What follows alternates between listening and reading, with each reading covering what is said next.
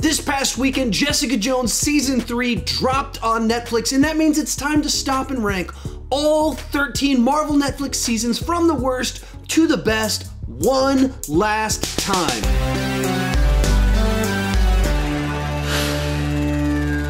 Hi, if you're new here, my name is Chandler, and I started this channel because I was driving everyone around me crazy talking about movies and TV way too much. If you can relate, you're probably in the right place and consider clicking that subscribe button.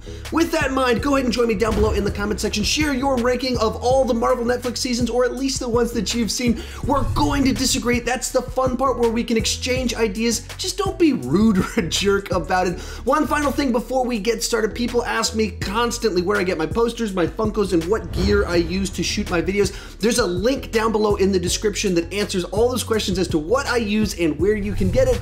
With that said, let's get started. Coming in last place is Iron Fist Season 1. This season is simply not good, and a big reason for that is that they got Scott Buck to be the showrunner, and he's infamously one of the worst showrunners out there. He's the guy that ran the final season of Dexter, which is terrible. He's the guy that ran the first season of The Inhumans, which is terrible, and he's the guy that created this season, which is not very good. It has one of the worst intros to a television show that I've ever seen, in that Danny Rand just shows up, awkwardly walks into a building, and then this leads into 4 episodes of him in like legal disputes about is he who he says he is and stuff like that, as opposed to being about fighting crime and superheroes and stuff like that. Another reason that this show doesn't work very well is that Danny Rand as a character, I don't think is characterized very well. They couldn't identify exactly what made him special and what was kind of his defining characteristics. And add to that, the performance, I just don't think has the weight to run and drive a TV show forward. And so you have this guy at the center that's not very interesting, plays awkwardly with other people, and the actor just does not command your attention. Add to that, it's kind of a martial arts show, and when you have Daredevil in the same universe, by comparison, it's just not nearly as good a fight choreography, and it should be the standout point, but it's kind of mediocre and meh. One thing that I did enjoy about this season is that we got to dive a little bit deeper into the Hand, see them from some different perspectives, and there's different factions inside of it. Some people, a part of it, are actually pretty good people. I thought that that was a nice touch. I did enjoy those aspects. Some of the fights are okay, but everything else is very bad. At number 12 is Jessica Jones Season 2. After a strong first season and a nice showing inside of the Defenders, they kind of decided, I think, the exact wrong direction to take the character. One of the things that worked well about the first season was the exploration of her traumatic past, and instead of having the character move forward, they doubled down on exploring her traumatic past and now digging into her family and her parents and the tragedy that caused her. It just feels like instead of moving forward, they keep looping her backwards and exploring what made her who she is right now. And I think it would be better to see her grow. Another thing that bothered me about this season is that there's no strong, compelling villain. Her mom has some villainous aspects and needs to be stopped in certain things she's doing, and there's certain mysteries that need to be unraveled, but there's not someone out there with an evil scheme that Jessica Jones has to stop. There's no one like Purple Man or even the bad guy in Season 3. So it just kind of feels like we're meandering with these characters, and part of the problem here is that they wanted to do this exploration of broken heroes and everyone has a backstory, but by layering on the brokenness so heavy on everyone's just kind of unlikable. So we're spending a lot of time going nowhere with people that I don't really like. And then adding to that the plot line about her mother having powers as well, I think could have been really compelling. It's a nice addition to explore Jessica Jones from a different perspective, so it should be really good, but without that villain to create something that we're moving forward or a scheme we're trying to stop, there's no forward momentum, there's no urgency. We're just kind of sitting there with these people that, as I said, I didn't really like. So for me, this season was a slog to get through. Coming in at number 11 is Luke Cage Season 2. For me, this was a very frustrating misfire. Now, I actually liked the Bushwhacker character and the actor that played him. I thought as a power set and a bit of a backstory, he was a nice person to face off against Luke Cage. The actor himself, I think, just has a presence that kind of commands your attention, and some of just his eyes are kind of mesmerizing. So I liked seeing him in the show, but it felt like the season was more interested in moral complexities than a compelling story. So we're showing how our bad guys have a backstory and a good side to them, and our good guys have a bad side and they're drawn towards evil. And we're doing all this back and forth kind of moral ambiguity stuff, but there wasn't a big evil scheme that they were trying to stop. There wasn't something moving the story forward. There wasn't something creating urgency or stakes. Our villains do some villainous things, but they're not pushing our lead character to have to try and stop them desperately. That gets me invested in shows like this. Add to that, there were just some strange decisions in the mix, whether you're talking about the love relationship between Maria and Shades just seemed like a really odd kind of direction to take things. And then the show ends at a point with where they put Luke Cage and taking over certain things that I just thought was baffling. It didn't feel earned. It didn't feel like that's what we were building towards. And to end the series there is a very unfortunate place for things to end. Kicking off our top 10 is Iron Fist Season 2. This was a huge improvement over the first season. Right off the bat, we got much better fight choreography as well as more fights inside of this season. Our central story about Davos, his jealousy, the backstory between him and Rand, I think all that worked really nicely. Adding to that, Dany doesn't want the power and the back and forth with all of that, I just thought was pretty interesting. Add to that, Alice Eve as Typhoid Mary, I thought was a nice addition. In fact, I like the character enough. I wish she'd kind of been on one of the other shows than on this one to use the character a little bit better. But the problem here is that I just don't find these characters or this world all that interesting. They messed up the setup so bad in season 1 that I'm just not invested in this world. So while this was a pretty big improvement, I just didn't care all that much and I wasn't very invested. Number 9 is The Defenders. This should have been this big event, exciting series that we talk about it the way that people talk about the Avengers movies.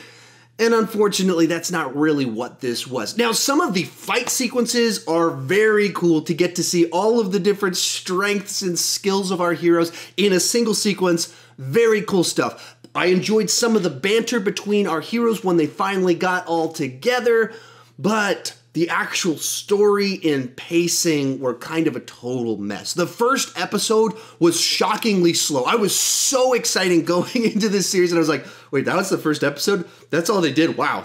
I'm not as excited about this as I was before.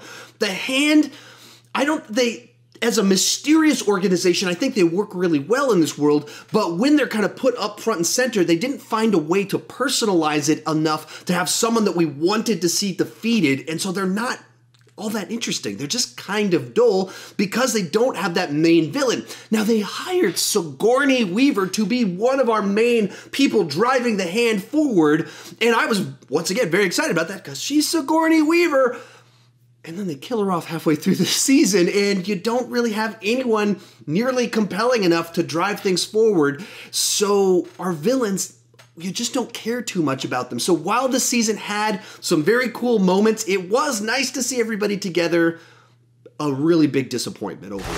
Next up is Jessica Jones Season 3. Now, I'll say this, there's a pretty big gap in quality from The Defenders to this season. I enjoyed this season a good bit. It was a big improvement over Season 2, and a big part of that is that it got back to Jessica Jones being a private investigator. The investigations, her trying to catch people, find things out, looking into things is a major part of this season. She's not just trying to fight crime, she's working with police officers, turning over evidence, things like that. There's a nice return to form. Likewise, the big thing that pushed this one forward for me is that there's an actual villain that you find despicable, that you want him brought down, and our characters are like having a battle of wits trying to outmaneuver him so he can actually be arrested and brought to justice. So it had urgency, momentum, all that stuff that I want these shows to have. Another good element was the tension with Trish, as that's been kind of ratcheting up over the last couple of seasons. You get all the payoff of that in this season as she kind of becomes a hero, kind of becomes a supervillain, plays into things really nicely as a character facing off against Jessica Jones, that you care that these two people are battling each other head to head.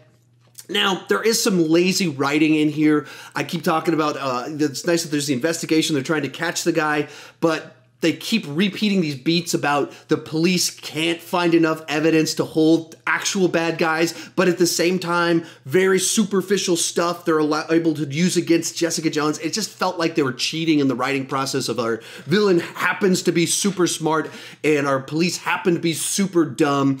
And adding to that, the same thing I mentioned about season 2, the characters just aren't very likable at the end of the day. Some of them have some charm, some of them can be funny, you're rooting for them at times, but in general, they're not very likable. Still, I really had fun with this season. I was invested into it. I just wish they could have tightened up the writing a little bit. Coming in at number 7, Luke Cage Season 1. I really enjoyed the first half of this season. Right out of the gate, it had this very cool aesthetic to it. The way it used music with this club inside of it, I thought worked really nicely, even the color schemes, and just creating an atmosphere that was very distinct to this show that felt like it belonged in the universe with the other Marvel Netflix shows, but having a very distinct flavor to that. Add to that, Luke Cage as a character was just someone that I enjoyed as this reluctant hero that has this kind of troubled past, so he's not looking to jump into the spotlight, but he's a good guy that wants to do the right thing. And because he's trying to do the right thing, that interferes with our villains, who in the first half of the season were very cool, where you got Maria, you got Cottonmouth, and they're just characters that were trying to build this empire, and you kind of liked them. They had a nice swagger about them, and the way they were manipulating the city on kind of two fronts, the club, but the crime side of things, and then the politics over here with her. And I just enjoyed all of that, and the way it built tension with Luke Cage and him trying to do the right thing, so he kind of stops them a little bit, so they do a little bit of something back at him, and then it keeps kind of escalating. All of that was working great for me. And then they kill off Cottonmouth, and the whole season kind of falls apart. Diamondback becomes our main villain. It gets a lot more cartoonish. It gets more melodramatic in the way that they handle certain character interactions. It's campy. And honestly, as soon as they killed off Cottonmouth, it kind of killed the show. The show never recovered in this season or in the next season. But for me, that first half was strong enough that I still think that this is a good season worth checking out, though you can probably just stop watching as soon as Cottonmouth dies. Coming in at number 6 is The Punisher Season 2. Now, this season started off with a set of episodes that I think are the best 3 or 4 episodes in either season of The Punisher, where Frank is kind of on the road trying to help this girl that's trying to get away from him, and they're being chased by these religious zealots who are just wiping people out, and it leads up to this episode where they're holed up at this police station. It's kind of like Rio Bravo, Assault in Precinct 13, except with Frank Castle, so you get some of those great moments where they finally let Frank just unleash on these guys, and it's great. And then we go back to New York City, and it slows down for the whole middle of the season, unfortunately. Starts digging into the backstory of Jigsaw and his psychology and his journey to try and get back to normal and him not being able to remember what he did. And it's just the wrong show for that. It's the wrong direction to take Jigsaw in a Punisher TV series. Add to that, you got like Frank in certain episodes holed up in a hotel playing cards with the girl, and you're like, I don't understand, why is this what you would do with the Punisher TV series? This is the totally wrong direction. So it kind of grinded to a halt there for about 4 episodes. And then our last 4 episodes, it picks back up the religious cult zealot people. You kind of figure out what the mystery is kind of going on with them, and it combines with Jigsaw finally getting into action. So it has a slam bang finale. So it started great, it ended great. It's 2 bookends with a very kind of not so great center to this Punisher sandwich right here. For me, the highs for this season are a lot higher than season 1, but the lows are also a lot lower. But in general, there's enough highs in there to average it out to me having a good time with this season. Bringing us into the top 5 is Jessica Jones Season 1. This is a very cool exploration of a bunch of broken characters, and whereas I kind of criticized seasons 2 and 3 for the characters being unlikable because of how broken they are, it works in this season because we're getting to know them. We're being introduced to them, and we're seeing their positive sides and their negative sides, and you're understanding why they are the way that they are, so we can kind of get over that hurdle of the fact that there's a bunch of things about them that we really don't like, and that's kind of also the reason those other seasons I think were held back a little bit, is we didn't see them move forward enough. But really at the center, the thing that drives this one forward is how despicable and vile the Purple Man character is, in that he's someone that takes away other people's volition, their ability to choose, their freedom, and uses it for his own selfish gain throughout the whole season. And you see this character that's very strong in Jessica Jones, physically very strong, invulnerable, but vulnerable when it comes to her ability to control herself, and this breaks her, the fact that this was done to her and the things that she did in the process and all the ways that it traumatizes throughout the season. It's fascinating, this exploration of someone with PTSD, someone who is working through their past demons and then has to face their past demons. All of this makes for an interesting, different addition to this universe that we have right here, that you have someone superpowered, but they're not really a superhero yet. They're someone trying to just fight through their own personal struggles, and that makes for a very character-driven, captivating show. Coming in at number 4 is The Punisher Season 1. One-part action series, one-part political thriller, a whole bunch of revenge, a little bit of heroism, and a great performance from Jon Bernthal, and you get a great season of television and a nice addition to this universe. Of course, the big piece there is Jon Bernthal is able to play this angry, broken character and give complexity to a character that has in the past been portrayed fairly linearly, very flat, one-dimensional, and he's able to add layers to it that you need for a television show to work and have a lead character that you care about and want to spend time with. And he can do that. He can have the brokenness. He can have a little bit of charm in the right moments. He can deliver very personal amounts of dialogue. And then he can be terrifying as the Punisher that punishes the people that have wronged him. Add to the mix, you get Karen Page. I think it just has a nice dynamic with him as this one character that seems to be able to break through the very dense, thick, angry Punisher persona back to the human of Frank and pull that out of him.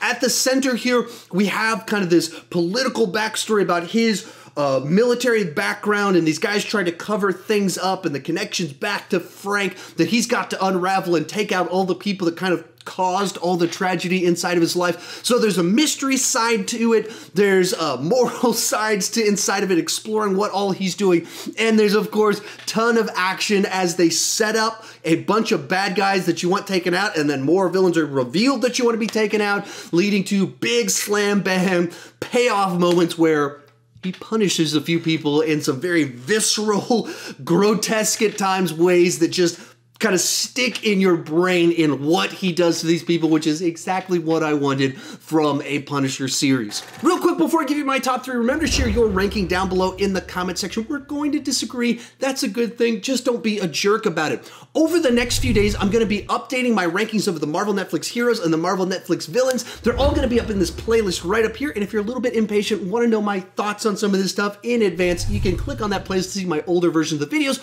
or come back in a few days to see the new updated versions. In third place is Daredevil Season 2, a fantastic follow-up season to the original season of Daredevil, especially the first 4 episodes where Daredevil's trying to stop the Punisher, and you end up seeing their opposing worldviews as they get tied up on top of buildings, and they're just having dialogue back and forth as you understand where each of them are coming from, and you see kind of the grace and that Catholicism that is inside of Matt Murdock and the pure vengeance and practicality inside of the Punisher, and it's written so well that them talking and clashing with words is just as interesting as them clashing with bad guys or punching each other in the face. Of course, as this is the Daredevil series, the action is all fantastic and distinctly memorable. Whether you're talking about the escape sequence where Daredevil goes in to get Frank, this season has another one of those long take fight sequences where Daredevil has to go down a stairwell with a chain attached to his hand. All of it very cool stuff. You got the prison fight scene with Frank. It's visceral, violent, gross at times, and all of it written so well. Even the dialogue later in the season, whether you're talking about Frank talking with Karen in a diner or little things in the trial, all of it worked so well for me. And then even on a deeper level, you've got the exploration of Matt Murdock trying to deal with the fact that he's a superhero and he's a Matt Murdock, and he's not balancing it very well at all. Where it loses a little bit of steam here is when Elektra shows up. Kind of his plot line meanders a little bit while they go on some shenanigans, and then the stuff with the hand, they're not as compelling as they should be, so it's not as strong as it could be, even though you have a great setup with the Punisher and great moments throughout. Not quite as strong because the hand stuff doesn't land as well. Still a great season. Our runner-up is Daredevil Season 1. This was a show that won me over immediately. Whether you're talking about just the aesthetics, the way that they light the show, the way they color it, the way they shoot certain sequences inside of it. Of course, the action sequences are fantastic, and there's a whole bunch of actors giving great performances for these characters.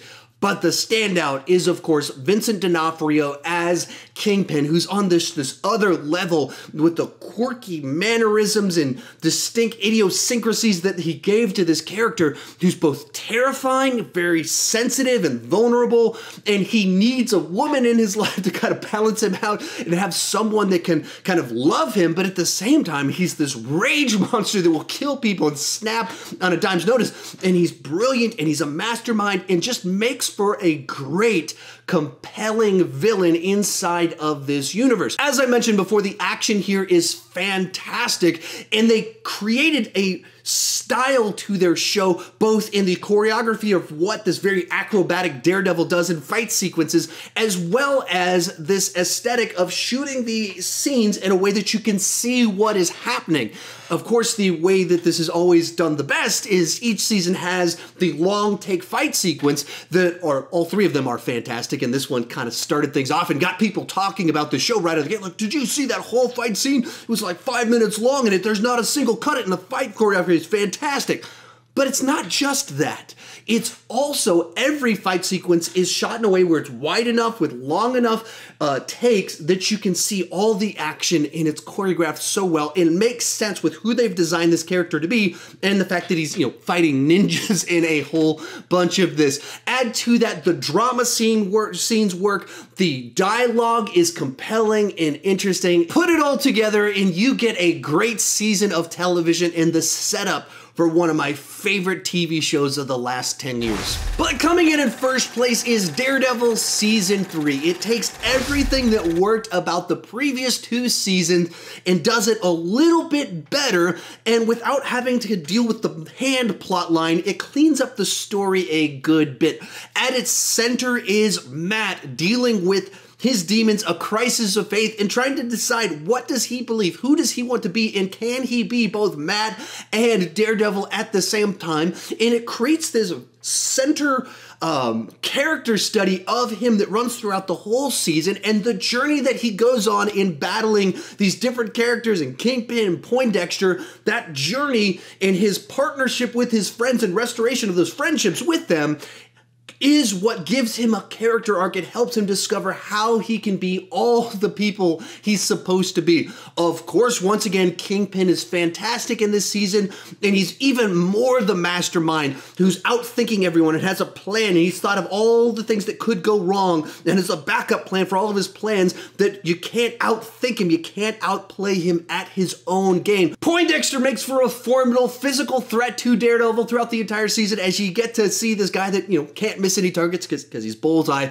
but he's also very mentally unhinged, and so that adds a nice dynamic into it as you watch him go crazier and crazier and crazier as the season goes along, and have some fun where you get 2 Daredevils duking it out inside of these action sequences. But a big part of it, kind of what edges this one out on top for me, is that the central conflict of trying to bring down Kingpin requires that Matt be Matt Murdock. He has to work with Foggy. It has to have the criminal justice side to things, as well as the punching people in the face side of things as well. And that creates this very holistic season, whereas season 2, I love things about it, but it kind of went in the wrong direction a few times. This one was the most focused, where everything is in its prime. You get another one of these fantastic 12-minute long fight sequences, and this time it's Charlie Cox in the sequence doing it, which makes it even more impressive that it happened.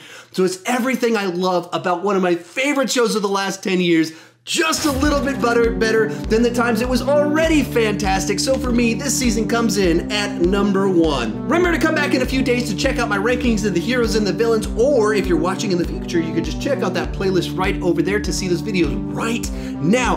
Thank you so much for watching, and keep talking movies and TV too much.